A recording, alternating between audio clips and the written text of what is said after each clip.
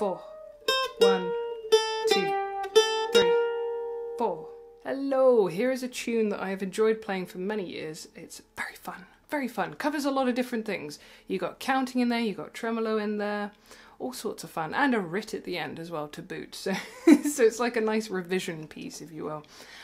So straight off the bat, we're going, okay, we're in 4/4 time. We're starting with some crotchet rests. So we're going to come in on beat 4. In other words, you would count 1, 2, 3, 4. And the 4th beat is where you come in. Okay, nice and easy. That rhythm is kind of a dumpty, dumpty. If you don't get on with it being dotted like that, you could just treat it as if it's a pair of quavers and just have coffee, coffee, and that would be fine. No pressure from me, always. But yeah, if you want to do it dumpty, if I count it in 1 and 2 and 3 and 4 ands, you might get more of an idea of what's going on. Basically, the and is the dot, shall we say. The and is the dot. So the 0 is kind of like half of an and. It's the D, if you will. Now, I know that sounds abstract, but in other words, you'd go 1 and 2 and 3 and 4 and... So it's right at the end. And don't worry if it doesn't come. Don't worry if sometimes you get a... or whatever. Whatever happens with this hand, as long as you're getting a 1 and a 0 and you're roughly in time, don't worry about it. You can neaten this up later when you're much happier with it. Please don't get stuck on the first bar. Now let's look at bar 2, and then we'll see if we can put those two together. Immediately you're going to go, whoa, what are they? So the forward slashes on beat 2 and beat 3 indicate that we want some tremolo there. If you want more in-depth discussion on tremolo and a bit more of a focus, I do have a Udemy course on that, and the link is below in my description box. So we're just going to tremolo it. We're going to treat it as if it's hallelujah. So we'll go 5 and then hallelujah, hallelujah, and then carry on from there. As you get more into your tremolo, you might want to double that up a little bit and play with dynamics. So maybe it starts quiet, louder, that kind of thing. Get creative with it, but you'll notice immediately you can't see my right hand because I've gone over there to the sound hole, because I like to sort of rest my squishy part of my palm on the bridge so that I'm just sort of delicately grazing the skin. The skin? The string. Grazing the string. I don't want to dig in, otherwise I'll get this. It's not nice, so I'll sit back. No one wants that, so less pressure. And you should get a nice clearer little bit of tremolo. So bar 2, shall we start without tremolo? Because that will make life a lot easier. So we would just go 1, 2, 3, 4. And then from there. The pull-off is optional, by the way. If you don't get on with first fret, feel free to play that. That's fine too. You don't have to pull it off. Okay, so let's go, and then let's play bar 2 first, and then we'll do 1 and 2, yes? So bar 2, with or without tremolo to start with. I'll count you in 4. 1, 2, 3, 4. 1, 2, 3, 4. Alright, and then this time with tremolo, so I'll scooch him back down. 1, 2, 3, 4. 1, 2, 3, 4. Cool. Alright, and then let's rewind you from bar 1 into bar 2. 1, 2, 3, 4. 1, 2, 3, 4. Okay. And like I said about the tremolo, if it's not coming yet, keep it simple. Just go.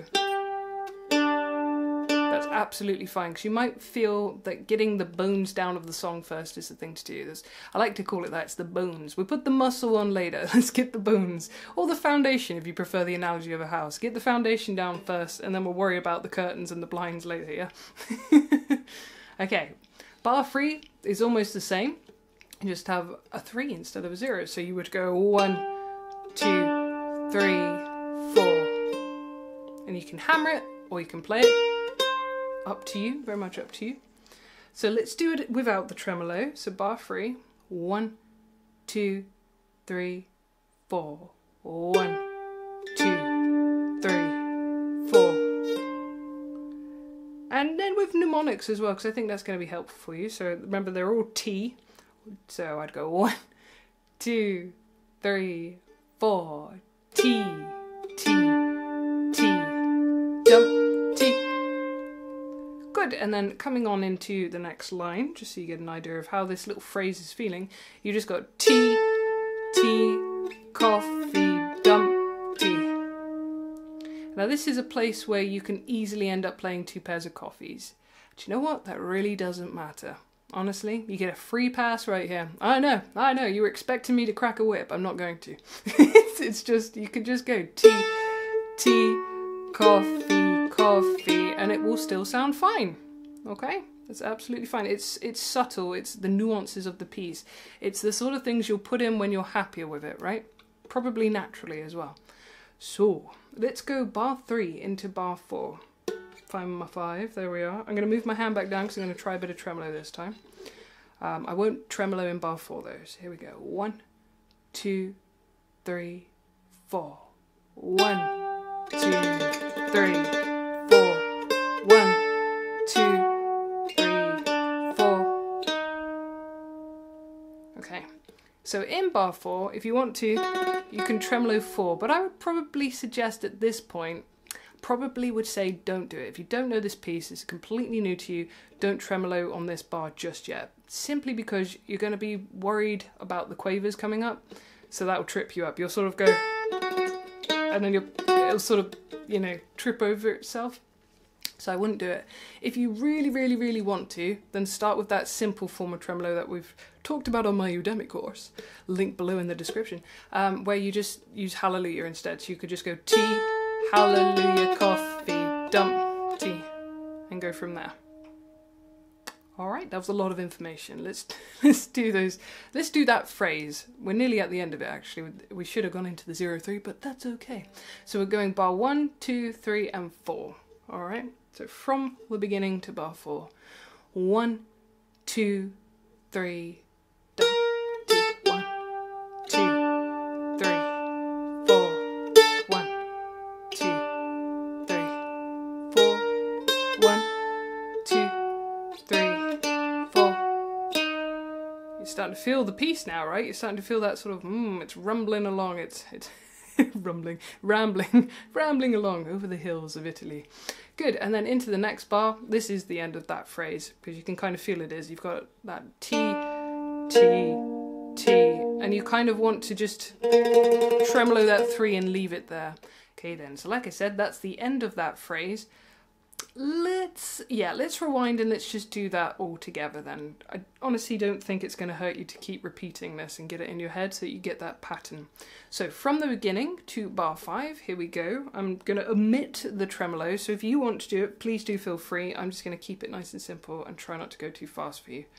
So 1, 2, 3, 4, 1, 2, 4.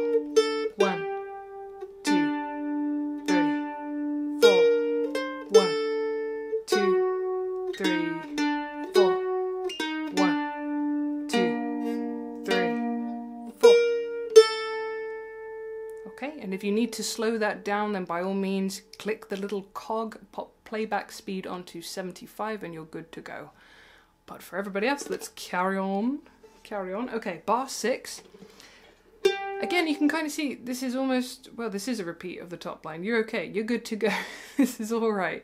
It's going to change ever so slightly by the time you get to bar 8, but not much. Alright, now I will say please don't skip ahead in bar 9, especially if somebody's accompanying you or if you're playing along to the backing track that I'll inevitably do for you, because you're going to come in on bar 10 too soon. So make sure when you get to that 5 you go 1, 2, 3, 4 and then you're good for bar 10. But anyway, I'm getting ahead of myself, so let's rewind you back to bar 6. Let's sight read this, guys, you can do it. Don't worry, have faith. You've repeated the top line so many times now. You got this. Alright, bar 6, here we go. 1, 2, 3, 4. 1, 2, 3, 4. 1, 2, 3, 4.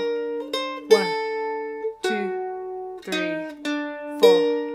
1, 2, 3, 4. Okay, so that's not so bad. The change happens, like I said, in bar 8, where you've got your 1, 2, 3, 4. So I just use my index on my ones, and then all I have to do is drop down one, and then I'm good to go. Now, if you're feeling still a little bit, not sure about that tremolo, keep it real safe and special and just use it on bar 9 if you like, because you have such a long note, it fills the entire bar anyway. You could just gently tremolo that. I nearly said D because it's the D string, but there's actually the note of G. Tremolo that G. Like so. And don't worry if you accidentally hit the G string, because they're the same note, right? 2 Gs. They're just an octave apart, so it won't sound terrible. It might sound a bit weird if you get the others, so just aim for your D string, gently. Generally, what I advise when you're starting out with tremolo is to try and keep things simple. So don't tremolo the entire piece unless it's something simple like My Bonnie Lies Over the Ocean. If it's something like this, you want to sprinkle it on like stardust, right? It's a little bit of glam, a little bit of glitz, just to make a piece come alive.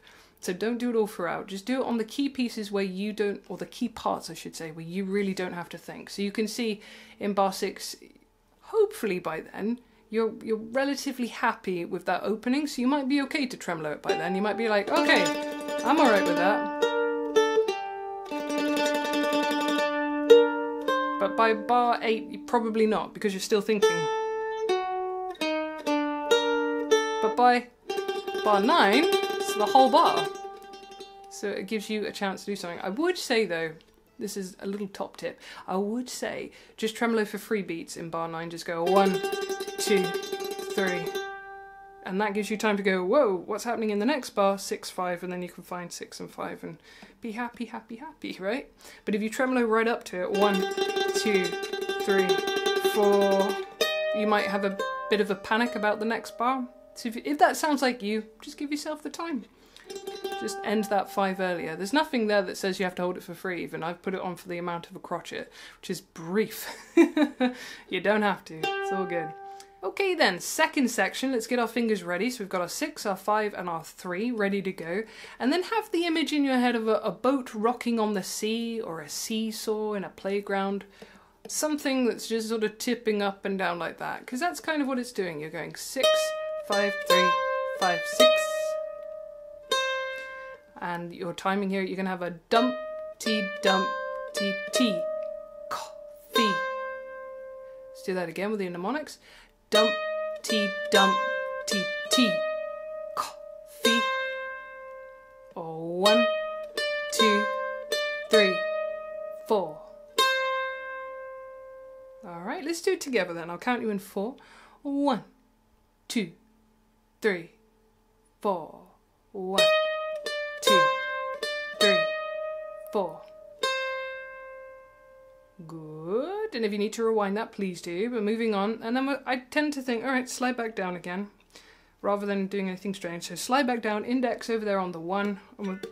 It's not quite the same rocking action, but if you want to keep it in your head, kind of works with me in mine. It's still sort of da da da da da, still rocking. And then reach over for your 5, either with your ring finger or your little finger, depending on what you would normally use and what feels comfy. Okay, let's do this one together. As you can see, same rhythm, you just don't have a quaver at the end of it, so actually it's even easier. So it's a dump, T, T, T. Dump, T, T, T. So let's do it together. 1, 2, 3, 4. 1, 2, 3, 4. Simple enough, right? Nice little sequence. And then things change a little bit, and you might find, just like in bar 4, that some of these dumpties end up coffees, or some of these coffees end up dumpties. That's okay.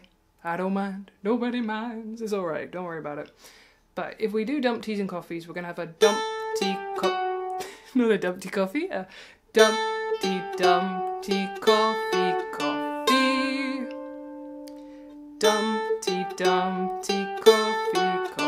You can kind of see sometimes even mine don't behave. And that's okay. But let's do that one together. It's more like it, to be honest, this one is more not necessarily the rhythm, it's more like, whoa, where am I going? Oh yeah, I'm just sort of dancing around 5 and 4. And then a 3. So I tend to do the 5 with my ring finger. My middle finger is coming onto the 4th fret, but it also comes over to the 3rd. So So yeah, I'm just using these two. Very strange combination, but I don't know, it seems to work for me. So here we go, let's do that bar together. That's bar 12. Let's go very slow. 1, 2, 3, 4. 1, 2, 3, 4. And then let's do it with Dumpties and Coffees, because I think I feel it better with that. So I can't do 4 again, but this time Dumpties and Coffees. So 1, 2, 3, 4. Dumpty, dumpty, coffee, coffee. And then we're coming into bar 13. And as you can see, very nice and friendly. I like this one. And again, this is probably where I would tremolo on that 5. Right at the end of bar 13. Just because long note, don't have to worry about anything. I wouldn't be on it too long because again, I've got to get to the 6 in the next bar. But 13, nice and easy. You're good. So I think you can sight read that one. So let's come back to bar 10 and let's go up as far as 13. All right, so let's get the 6, the 5, the 3, ready to go. All right, we're good. So counting you in. 1, 2, 3, 4. 1, 2, 3, 4. 1, 2, 3, 4. 1, 2, 3, 4. 1, 2, 3, 4. I'm laughing at my fairly shocking tremolo. I'm in a bit of a crab position at the minute and it's not the best for me. That's a better one if I lean back a little bit, but I'm trying to, it's okay. Do too much at once. Hopefully you're not and it's all alright. Good, alright. And again, like I said with that bar 12, sometimes mine end up all being quavers and don't worry. Please don't police yourselves too much. As you start to feel the piece, those sorts of things won't happen as much and you'll be fine. The final 4 bars are a repeat of the last 4 bars, so it basically repeats that last section. The only difference is a writ at the end, which just means to slow down. So let's give it a go, sight reading it from bar 14. Here we go. 1, 2, 3, 4. 1, 2, 3, 4. 1, 2, 3, 4. 1, 2, 3, 4. And then we've got a writ here, so we can slow down. So because it repeats, I would be inclined to do something different with the final bar, especially because I've written a writ in there as well. So I want you to be slowing down. I want you to really slow down, give yourself plenty of time so that you can perhaps experiment with the tremolo. Really make a feature of it. Like I said, gentle, gentle, gentle. Gentle, gentle, gentle, gentle. If you hate the tremolo and you're like, no, please make it stop, why not consider doing the chords? And then maybe just 2, 0, 0 and 5 with the ending. So that way I'm just using my knowledge of the chords to go, okay. And again, I have a course on this as well. If you want to put chords with melodies, check out my Udemy. The link is below in the description box. But so I'm just going to use my open D in the 1, and then 2 open notes in the middle, and then the 5 and the 0, so that it sounds finished. And there you go, that is La Palummella. So now let's see if we can play it together. And I will do my best to count as we go. Here we are, grand finale everybody. You've come this far, you've done a great job. Remember, if it's still too fast, you can slow it down. All is well. Let's do this though, from the beginning. 1, 2, 3, 4. 1, 2, 3, 4. 1, 2, 3, 4. 1, 2, 3, 4.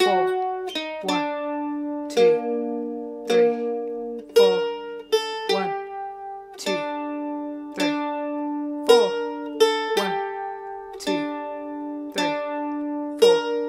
1, 2, 3, 4. 1, 2, 3, 4. 1, 2, 3, 4. 1, 2, 3, 4. 1, 2, 3, 4. 1, 2, 3, 4. 1, 2, 3, 4. 1, 2, 3, 4. 1, 2, 3, 4.